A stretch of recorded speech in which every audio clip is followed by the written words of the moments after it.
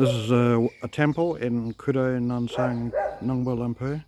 They've just constructed this wall, and I'd say inside they've been improving it overall. See that building there with the red roof? That's full of like relics, holy relics. That's the... Over in the distance is where they have the daily ceremonies, whereas there's your standard traditional Thai temple there, which people hardly ever go into. It's more the daily,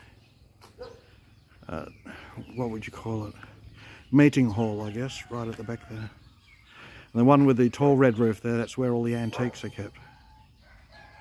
So I'll have to go in and make a video there sometime when I've got some time.